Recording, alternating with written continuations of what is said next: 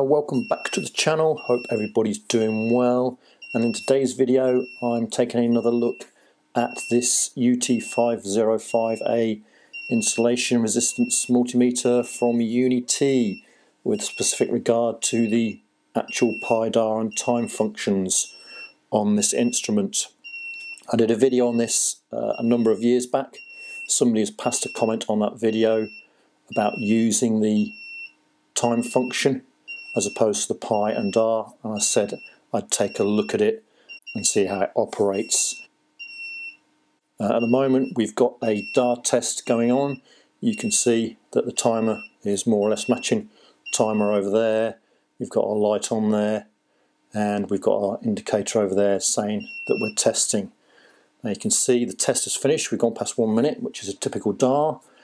We've got 1.61, which is the actual dar reading. The design of our simulator here would be 1.62, so that pretty much marries up there, no problems. But if you take a look at the instrument, you can see we've got a red light on there, and you can see it's still flashing away, and it's still applying power to the test subject. So the instrument doesn't appear to be switching off when you're in dar mode. We'll just twizzle around a little bit and zoom in so you can see a bit more on that. So hopefully there you can see the light there and there. So in order to get this to stop, I have to hit test, and then it stops and we are okay.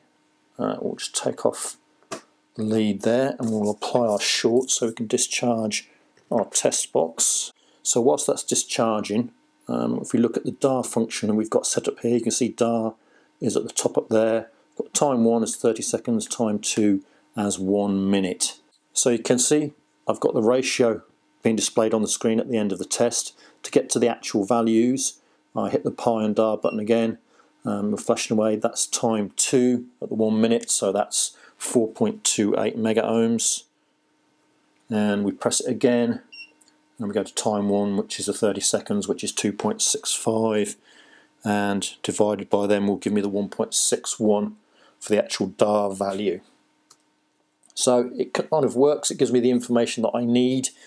It doesn't display the actual mega ohms reading whilst the test is ongoing, which I prefer, but of course we've got this issue that it doesn't switch off.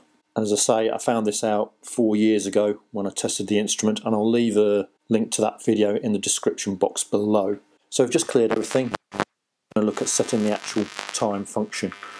As with the pi and dar, I do need the lock function up there, and I can just press this time button here, and you see we'll start to see the different times coming up on the display there, and they pretty much follow the values that you would have if you were using the pi and dar function. See we've got 1 minute 15 there.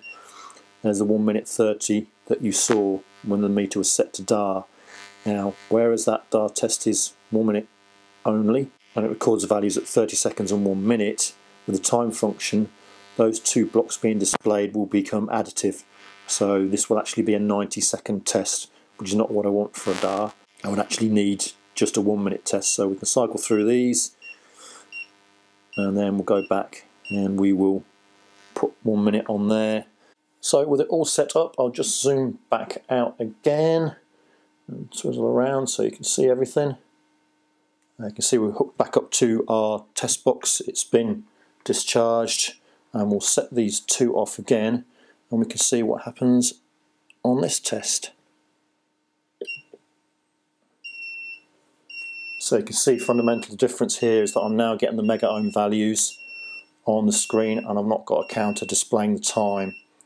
So you would actually have to manually time this, which I'll try and record the 30-second reading, and hopefully that should tie up with the automatic test.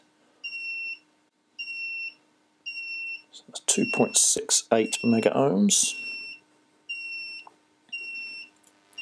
So that will be our 30 seconds, which was 2.65 last time, so that's not too bad. And we'll see what happens when we hit the 1 minute. So you can see now we've gone past the 1 minute mark. I'll stop the external timer. We've got 4.24 mega ohms, and we were 4.28 last time. So my DAR value, doing it this way, so that's 1.59, that's against 1.61 we had with the auto test, and 1.62 is the design value, so pretty much thereabouts, comparable values there really.